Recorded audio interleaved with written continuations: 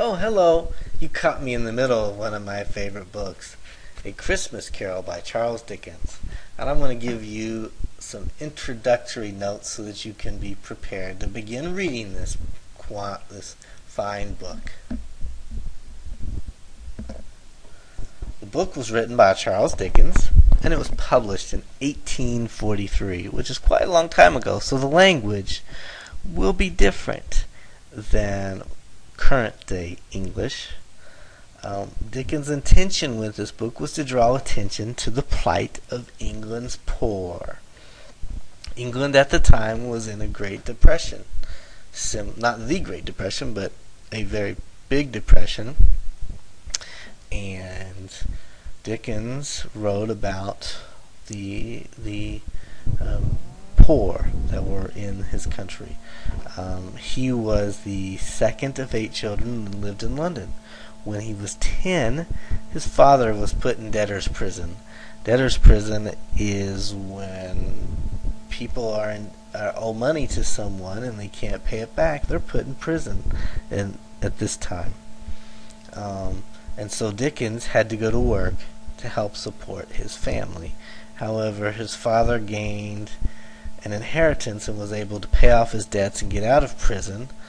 Dickens was able to quit working and go back to school, where he became a law clerk and then eventually became a writer. The book is considered a novella because it's not quite the length of a novel, but it's not a short story either. And as I said, it highlights the hardships of the poor at Christmas, and also the importance of happiness, and more specifically the importance of family to happiness. And let me also point out there are no ducks in this book. If your book has Scrooge McDuck in it, or if you're watching a video version of it that has Scrooge McDuck in it, it is not the correct version. The characters, you probably know most of these. You're probably familiar, at least on some level, with the story. The characters are Ebenezer Scrooge.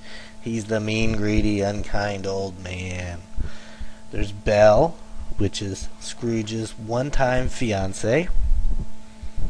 There's Bob Cratchit, Scrooge's clerk. He is a loving, cheerful, patient man.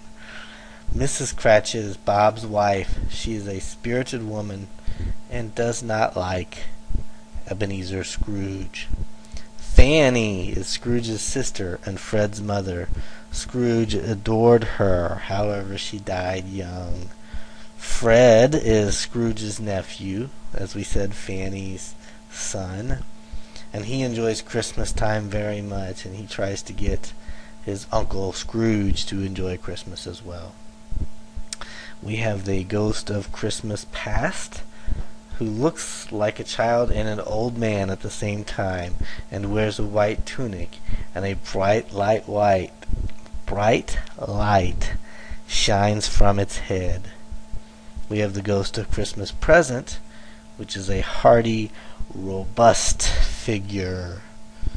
And we have the ghost of Christmas yet to come, which has a mysterious black robe that conceals what it actually looks like, and it never speaks. We also have Marley, which is Scrooge's business partner, who is now deceased, which kind of leads into the beginning of the book. And we have Tiny Tim, which is Bob Cratchit's youngest son. He is crippled, but he is also patient and kind. And again, let me reiterate, there are no ducks in this book. That is your Christmas Carol introduction. I know you will enjoy reading this book, and so that is what you need to know to begin. Enjoy!